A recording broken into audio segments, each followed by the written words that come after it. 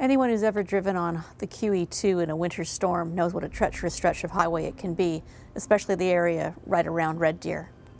That's where Manmeet Bhullar was driving Monday, coming back from a conference on domestic violence in Calgary to the Alberta legislature, when he saw a car that had rolled over into the median. Being Manmeet Bhullar, he got out to help, and that's where he was fatally injured Monday, standing in the median, helping another motorist in the snow, when a semi-truck lost control, crossed the median, and hit him. It's a shocking loss for Alberta and for Alberta's political culture.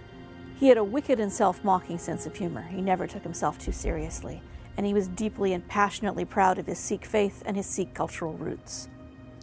It's not surprising to see condolences and praise for Manmeet pouring in from across the political spectrum, from every level of government and every political party.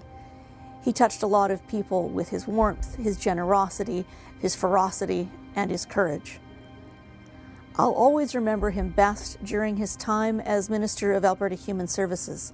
I've been Minister of Human Services now for just a few months, and there's tremendous work that needs to be done in that portfolio, and I'm quite excited about doing that work.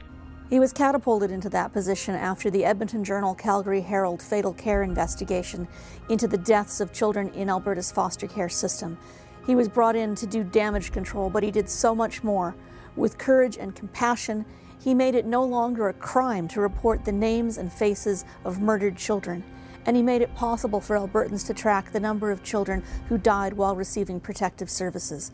He had to stand up to his own caucus and to his own ministry to make those changes happen, and he did it because he had a powerful conviction that it was the right thing to do. There are certainly political rivals within his own party and without who could tell you that he would go to the wall in loyalty for the party he believed in.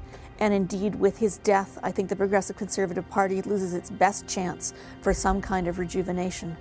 But his loss isn't just a loss to his party or to the Alberta legislature or, of course, to his family. It's a loss to the whole province that a young man of 35, a man of courage and conviction, should die on a snowy highway, doing what he liked to do, helping others in distress.